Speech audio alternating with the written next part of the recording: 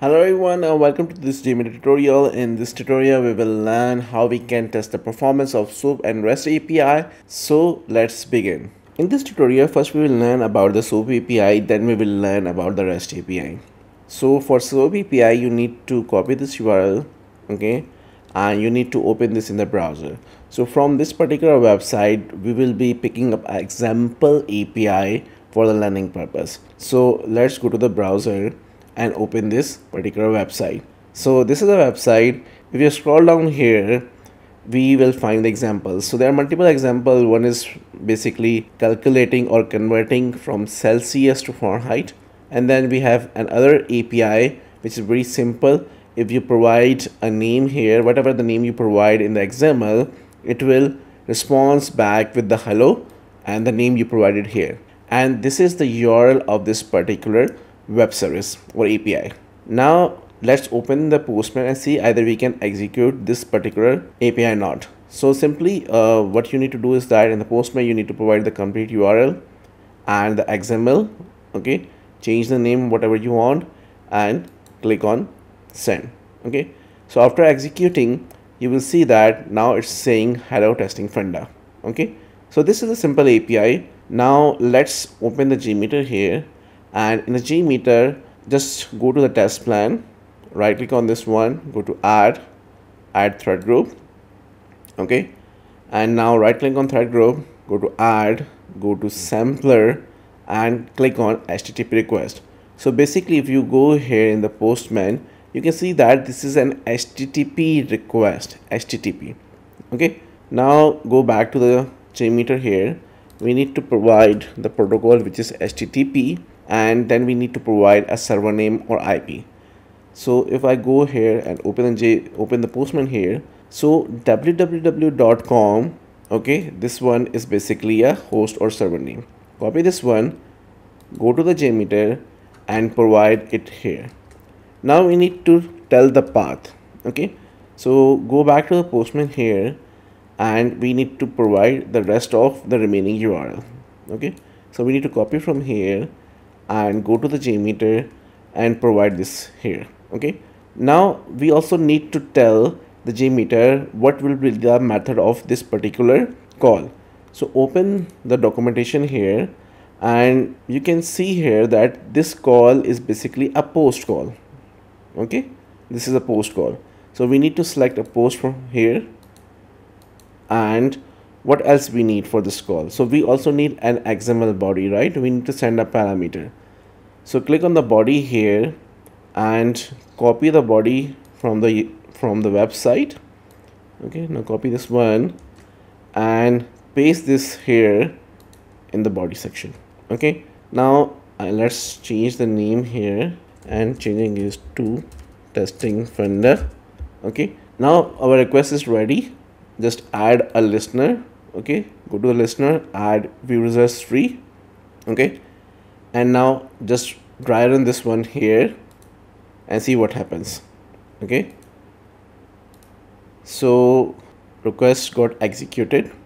Okay, so here in the request, go to the request tab here. So this is a request, this was a complete URL, it was a post and we posted this data. So now in response we should have hello testing Funda. So go to the response data here and you can see that we are getting this hello testing Funda. Okay, so that's how you can configure the SOAP APIs in the JMeter.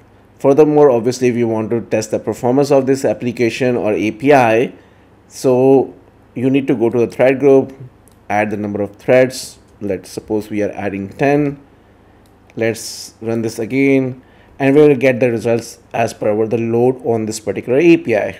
Okay, you can see that we are getting the proper response here. So that's how you can test the performance of the SOAP API in the JMeter.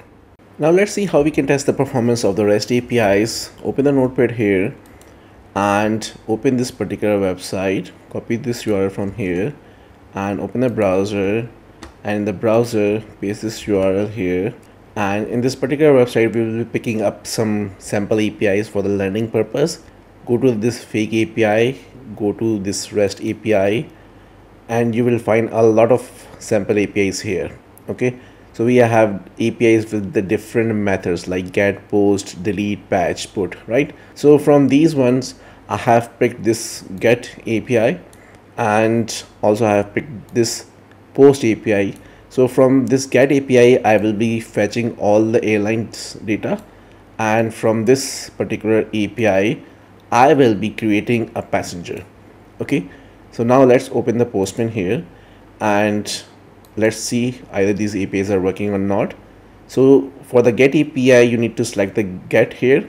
Okay, then you need to provide a complete URL and click on send. So after sending the request you will get a proper response here. Okay, so this means that this API is working. Now click on this API here, and here you need to provide the body. Okay, and this is a post call because we are creating a passenger. Okay, now from where we get this body, open the website. Okay, and here you can see that we have small arrows which is pointing us to the documentation. Okay, click on this one and you will get the sample request here. So this is a JSON format. Okay, so you need to copy from here and paste here in the Postman. Okay, now click on send here and you will see that it will create a passenger here. Now open the JMeter here and first change the thread group to 1. Okay, and change the name of this first request. So I'm naming it as sample SOAP API or web service. Okay, and let's add another request. Go to the sampler, select HTTP request again because the REST API is also HTTP based, so that's why we need to select the HTTP request. Now open the Postman here and you can see that this is HTTPS, not HTTP. Okay, so go to the JMeter here and you need to provide HTTPS, then we need to provide the server name. So open the Postman here and you need to copy till.net api.instantwebtools.net. Okay, you need to copy till here. Okay, copy this one, open the JMeter, paste it here. Okay, now this is the get call. Okay, but now we need to provide the path for this particular API. Open the Postman and copy the rest of the URL. Copy this one, open the JMeter here, provide slash here and the rest of the URL. Now change the name to sample get REST API. Okay, cool. So I am removing this one from here and let's add another one. Go to add, go to listener here and add view results tree. Now let's run this one and see what happens. So SOAP got executed, test is still running, and now it will execute the REST API, this one. So this get one. So the larger data, the larger it will take the time. So the request got executed successfully here. Click on this one. Okay, and go to this request tab here. So you can see that this is the request, the method is get, and this is a URL. And now just click on response data. So we're getting details of all the airlines here. Okay, there's so much data coming up in this particular API. So that's how you can test the REST API having the get method. Okay, now I am disabling this one here. Okay, let me disable this one and let's add another request here. Add sampler, go to HTTP request. Okay, and now change the name it to sample post REST API. Okay, and from this API we will copy the data from here. Okay, and these data will remain same for the both calls, and now we need to provide the path. Now open the Postman here and go to this post call here. Okay, and we need to provide the rest of the data. So we need to provide the rest of the URL from here. Copy this one, open the JMeter here, provide the URL, and now we need to provide the body. So in order to provide a body here, you cannot go to this body data and provide the JSON format here. So how we can do that now?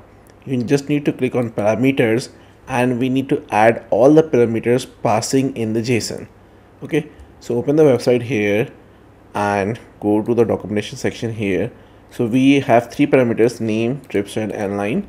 So copy the name from here, go to the JMeter here, click add, okay, name, and select the value.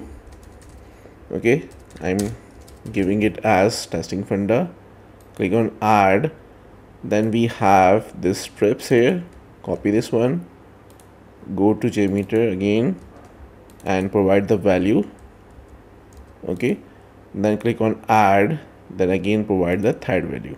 Okay, add line, copy this one, go here and provide the value. Okay, now save this one and run this one now. Okay, so go to here in the view results tree, the request is success. You can see that we are getting this proper response here. Our request is the post request. Okay, and in the post data we have name, trips, and airline. Okay, so that's how you can configure a REST API. Now the REST API has been configured properly. You can add a load here. Okay, I'm changing it to 10 and clear the results, run it again, and let's see what happens. So this request got executed 10 times, and every time we got a proper response here.